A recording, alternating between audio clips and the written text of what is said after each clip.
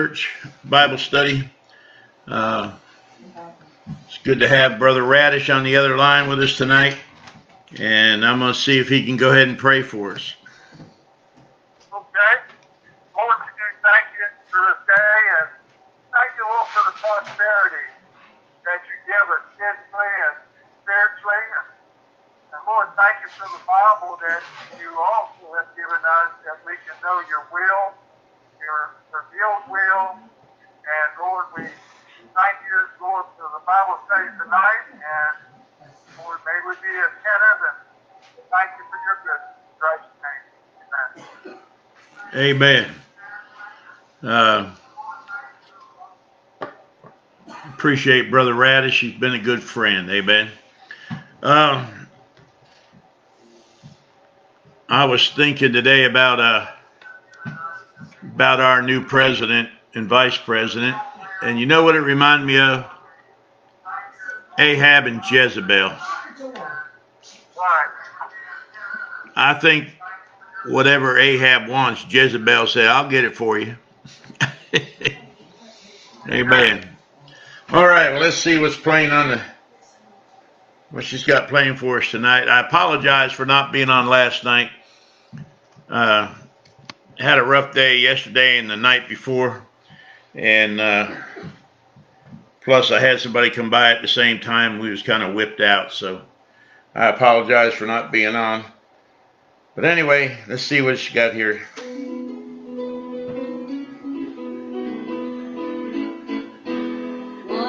I'm so glad tomorrow, when we lay these heavy burdens down, in the smoke-smooth valley, no more to roam, and we labored on through joy and sorrow, hoping to receive that golden crown. It will all be joy in that sweet home, that happy home, in the beautiful city of some happy day.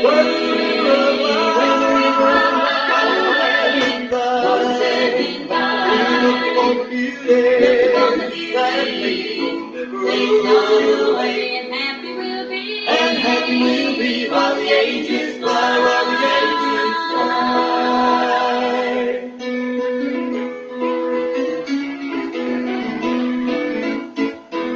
Many precious loved ones will be waiting just across the river deep and wide.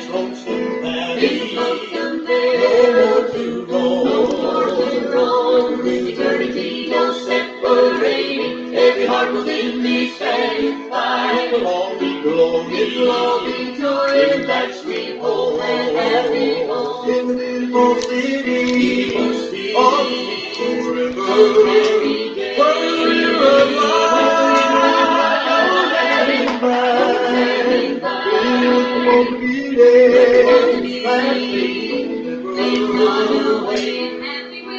and happy we'll be while the ages fly, while the ages fly, in the beautiful city of forever. What a river of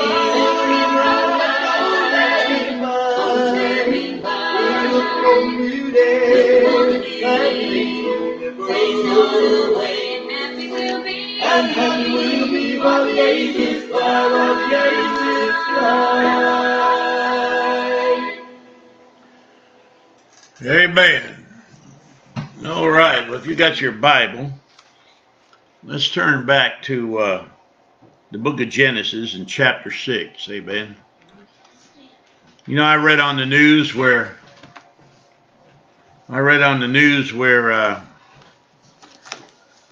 our so-called president repealed the law that President Trump had passed that didn't allow transvestites in the military. I'm going to tell you what, we're in a wicked generation. We've got a wicked president, vice president. We've got a wicked House of Representatives on the Democratic side and probably some on the Republican. I mean, Washington, it's like when President Trump left, all those swamp creatures just rushed back in. And they're not ashamed of it. I'm telling you, we're in bad times. But anyway, let's see what the girls have to sing, and then we'll get over to Genesis at chapter 6. Good evening, everybody. My hair is gonna go.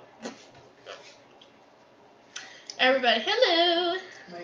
I was sinking deep in sin, far from the peaceful shore, very deeply stained within, sinking to rise no more.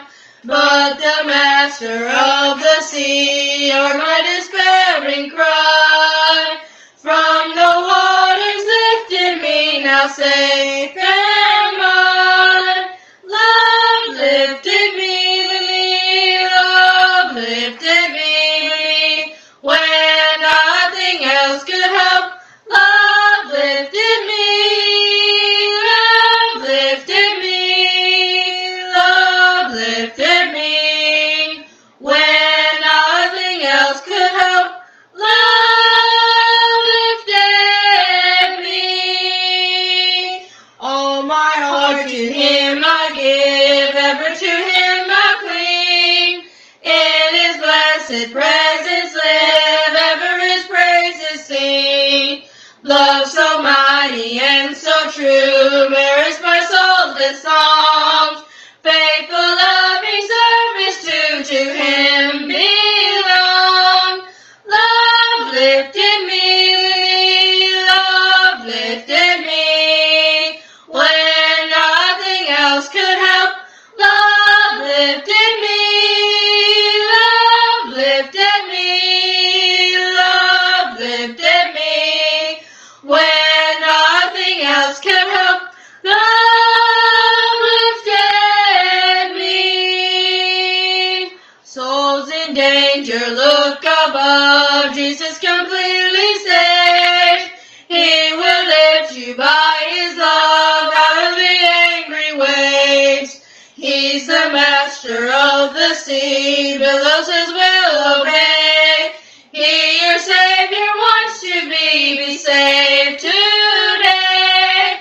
Love lifted me, love lifted me, when nothing else could help. Love lifted me, love lifted me, love lifted me, when nothing else could help. Love lifted me.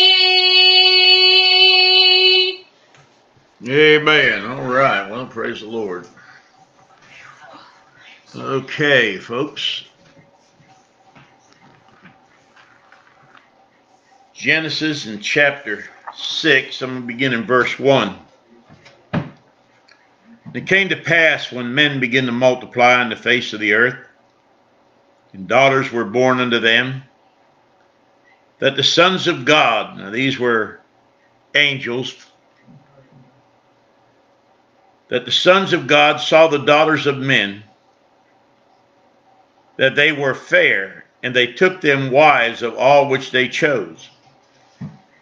And the Lord said, my spirit shall not always strive with man, for that he also is flesh, yet his days shall be 120 years. There were giants in the earth in those days, and also after that, when the sons of God came in unto the daughters of men, and they bare children to them, the same became mighty men, which were of old, men of renown. Hold your place here for a moment. I want to go back to the book of Job, chapter 1, for just a moment. Job in chapter 1. And I want to read a reference to the Son of God there. Now in verse 6 of Job chapter 1, now there was a day when the sons of God came to present themselves before the Lord, and Satan came also among them. And the Lord said unto Satan, whence comest thou? Then Satan answered the Lord and said, from going to and fro in the earth, and walking up and down in it. Now, the reference there to sons of God are the angels that came, and then Satan came also among them. And so back in Genesis chapter 6, he says in verse 4, there were giants in the earth in those days, and also after that, when the sons of God came in unto the daughters of men, and they bare children to them, the same became mighty men which were of old, men of renown.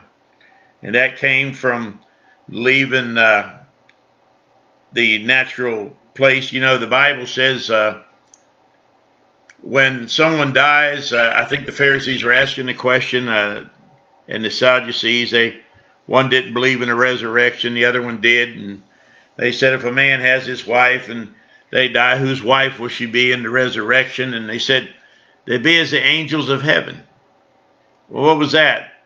Their first estate, they weren't to take wives. And so with all the wickedness that was going on in the world, and the sons of God, they just took the women as they chose. Amen.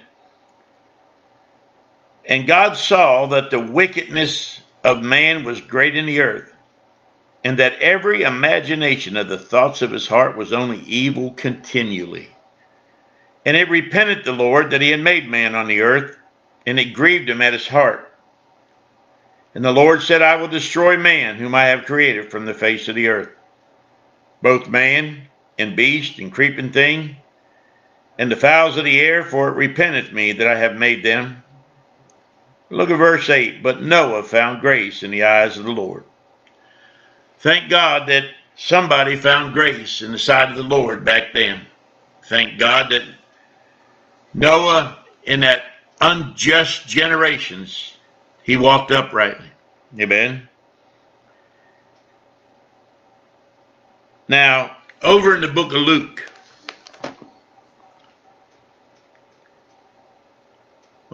Luke, chapter 17.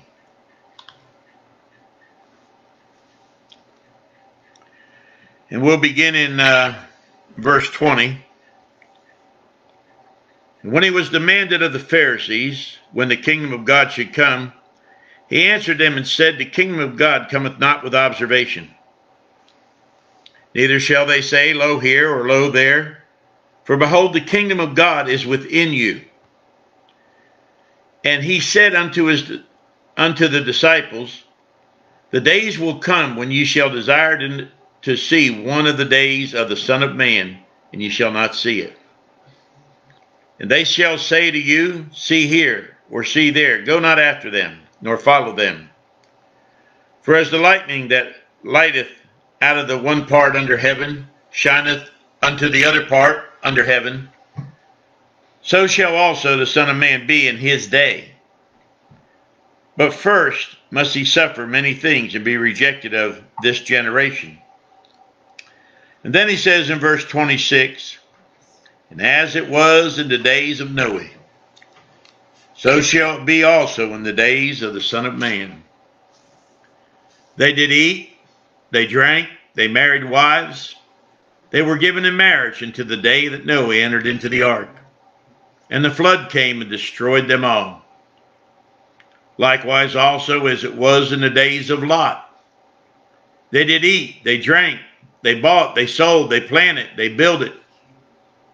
But the same day that Lot went out of Sodom, it rained fire and brimstone from heaven and destroyed them all. Even thus shall it be in the day when the Son of Man is revealed. In that day, he which shall be upon the housetop and his stuff in the house, let him not come down to take it away. He that is in the field, let him likewise not return back. Remember Lot's wife. What happened to Lot's wife? Well, she looked back towards Sodom, and when she did, she turned to a pillar of salt. Whosoever shall seek to save his life shall lose it, and whosoever shall lose his life shall preserve it. I tell you that in that night there shall be two men in one bed. One shall be taken, and the other shall be left. Two women shall be grinding together, and one shall be taken, and the other left. Two men shall be in the field, the one shall be taken, and the other left. And they answered and said unto him, Where, Lord? And he said unto them, Wheresoever the body is, thither will the eagles be gathered together. Now he's dealing with Israel here. And I believe that's in the days of tribulation, the time of Jacob's trouble, the day of the Lord. But he said, as it was in the days of Noah. Well, what was going on in Noah's day? What was going on in Lot's day? They were into fornication. They were into sodomy. And you know, around the world, that's the way it is these days. I don't know of any country that has not passed a law that 2 men can get married or 2 women. Think of the abomination that is. God destroyed. He'd have to apologize to Sodom and Gomorrah and the cities round about for destroying them if he does not judge these countries in this world for the sodomy that's going on in them, for the filth that's out there. My wife and I were talking tonight at the dinner table about the pedophiles. Man, it's all over Washington. Amen. It's in Washington. It's in, we know that it was at Disney World and Disneyland. All that filth that was going on years ago, and probably still is. I mean, it's wicked. There's stealing children, making them sex slaves into all this filth and ungodliness. Why? Because the thoughts and imagination of man's heart is only evil continually. Man is wicked. Man's flesh is vile. Paul said, for I know that in me that is in my flesh dwelleth no good thing. And if we don't walk in the word of God, we could be just like that. I look back at some of the men in the Bible, the patriarchs, looked at some of the kings, even David and Solomon. They had sexual problems, amen? And the Bible says there's no temptation taken you, but such is common to man. So if you're not in the Word of God, and you're not in prayer, and you're not walking in the Spirit, you could be in the same mess that they got themselves in at one time or another. Amen? Now, I preached years ago about the cartoons that was on TV and how they're infiltrating your children's mind and teaching them wickedness and ungodliness. Amen? And you know, it affects adults too. Some of the shows, when I had the television in the rec room and I sit there and watch it, just about every show had sexual innuendos. Every one of them. Over in Romans in chapter 1. Over in Romans chapter 1. He says, therefore thou art inexcusable, O man, whosoever thou art that judgest. For wherein thou judgest another, thou condemnest thyself. For thou that judgest doeth the same things. Listen, you might not be committing the very act of fornication or adultery or sodomy, but you might be watching it on the television. I mean, even if it's simulated. I even went back and looked at some old Western movies. Now, I remember one, there was I think it was Cisco Kid. And he got shot. And the woman taking care of him was a beautiful Spanish woman. And if you remember, every show on the television always promotes Catholicism. Amen. Back then they had the father and, the priest, and she was concerned about him. He wasn't getting any heat. And it showed that she was going to crawl in there on the rack with him to give him some heat. And she was looking for forgiveness. Amen. I mean, even back then, black and white movies. Look at the way it is today. You can't stay clean and pure if you're watching TV all the time. if you're watching that ungodliness, you can't. I mean, it's going to affect your mind. I told you before how I would sit and watch, because I like to laugh, and I'd sit and watch 2.5 Men. They had some funny one-liners and all, but you know, it was nothing but filth. Nothing but filth. And God would convict me, and I knew the only way I could get away from that stuff is to get it out of my house. But the bottom line is,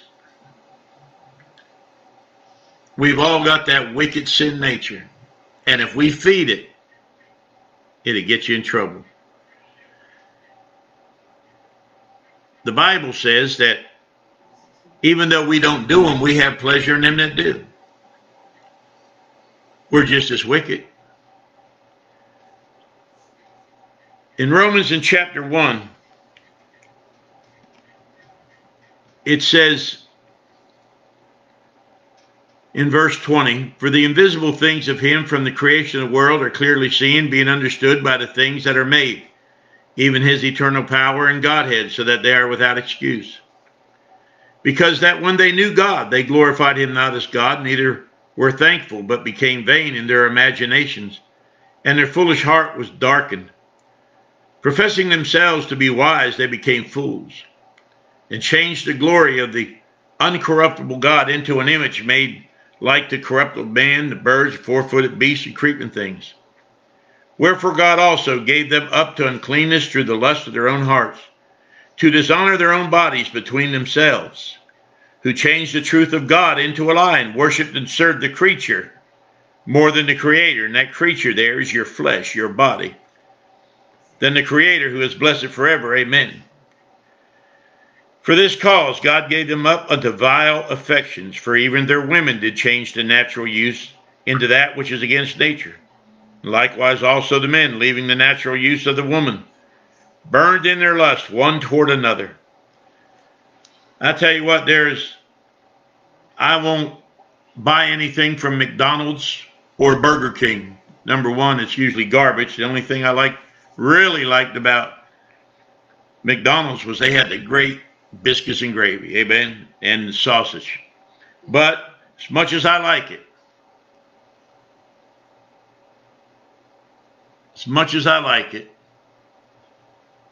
I refuse to go there. What happened to the video? What Dad's trying to tell you, but Captain's not paying attention. It's gone. You had 20-some people on tonight. It's dead? It's dead. So we're not on? I don't know, Frank. I don't know. We'll just keep going anyway. You still there, Brother Radish? I'm still here. This message must be for you then. No, it's dead. It's dead, Frank. "And likewise also the men, leaving the natural use of the woman, burned in their lust one toward another." You reckon they knocked me off? No, it's still on. Okay. "Men with men, working that which is unseemly, and receiving in themselves that recompense of their error which was meat." And that word meat there means the error which was right, R-I-G-H-T. That's the English word for meat, is right. "And even as they did not like to retain God in their knowledge, God gave them over to a reprobate mind to do those things which are not convenient.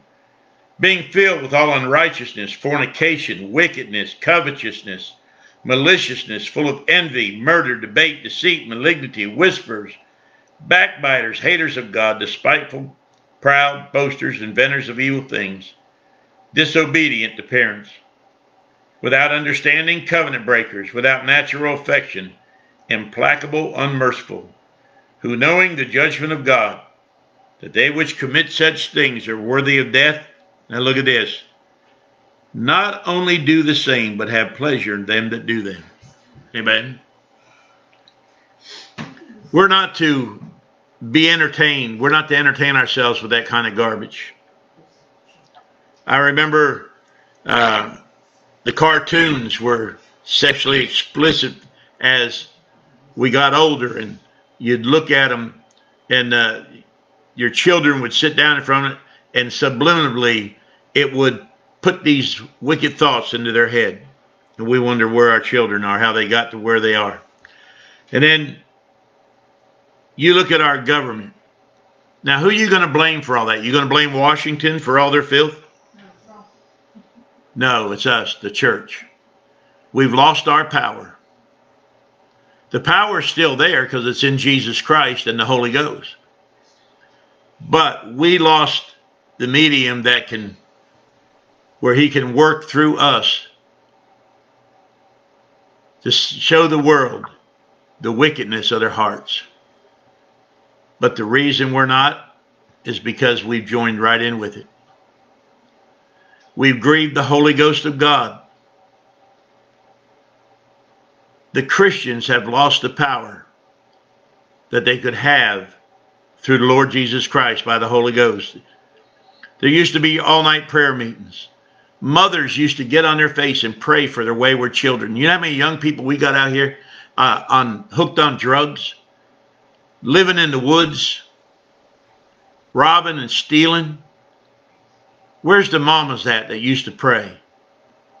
I'm telling you, the mothers and the grandmothers are just as bad. They're running around with tattoos. Hey, man, I seen these old ladies with tattoos on that would gag a maggot off a gut wag and make a buzzard puke. I mean, I don't know what they think. They must think it looks good. But maybe they didn't look in a mirror. I heard a guy say one time that some of them women, they get in them, what's them stretch things they wear? Spandex. Look like two Volkswagen minivans trying to pass each other. I'm telling you, disgusting. The grannies don't even know how to dress these days. The mothers don't even know how to dress. No wonder we've lost our power. They can't even pray. They come to church, they're still drunks and think they're all right, and drug addicts and think they're all right. I would like to apologize for Sunday, though. I had the so-called Bible, the Living Bible, and in 1 Samuel chapter 20, I had a woman read it out loud because it said Saul boiled in his rage and said, "You blankety blank." But most women, when you show that to them and they start reading it, when they get to it, they stop. She didn't stop. So you'll have to forgive me for messing that up. But think about, where are you at with your relationship with the Lord Jesus Christ? Have you got power with God? We need to get back to the old past. We need to go back to the old ways. We need to, listen, it wouldn't hurt to get rid of, I mean, I like being on here. I like preaching. I like sharing the gospel. But you know what? We did a whole lot better when we didn't have all this Facebook and other garbage. When we didn't have all this social media, and now that they got everybody hooked on it, they want to control our speech. They want to control what we can say and can't say. I mean, if you say something derogatory about a faggot, a sodomite, amen, they want to call it a hate crime. These are sick people, and they're the ones that are in power now in Washington. And the best thing that we can do is get on our face and pray and ask God to move them out. But if he doesn't, then just think about how it was in the days of Lot, how it was in the days of Noah, and that we're getting ready to get out of here so we can rejoice in that. But boy, will we have to give an account unto God for not doing our job and letting it get like this. Amen. Well, I'm done, so let's pray. Gracious Heavenly Father, we do thank you for allowing us to be on this evening. Lord, we pray that you touch hearts and get people to turn. And Lord, try to be holy, for thou art holy. And Lord, help us to be holy, that we might have the power on us in prayer and help people to get on their face and pray that God would turn this thing around. Lord, if not, that folks would get saved before it's too late and you come for us. And we'll thank you for it. In the precious name of the Lord Jesus Christ, we pray and ask these things. Amen. Amen. Good night.